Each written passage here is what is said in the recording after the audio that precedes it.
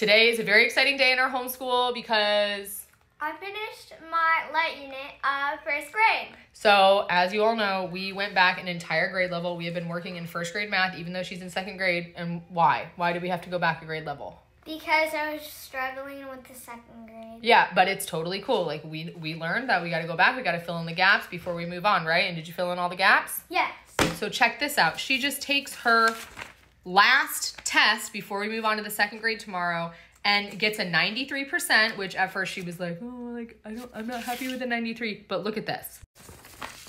It was one question that was worth 7 points. This is the only one she got wrong, and she set the problem up perfectly and just did a little mistake here.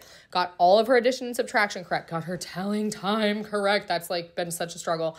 All of her regrouping, her money, her fractions, the number line and the scale, more money, like everything was correct. It was just that one that was worth 7. So let this be a testament to all of you who are like scared to go back a grade level. I know you're like worried about them being behind or whatever, but now I feel way more confident in her math abilities. How do you feel about math? I feel good. I'm really excited that I'm moving on to the second grade and that I accomplished the first grade. Yeah, she's like, are we seriously doing first grade again? I'm like, honey, it's honestly my fault. I made poor curriculum choices in the beginning of our homeschool, and I regret that, but I am so glad we went back and filled in those gaps.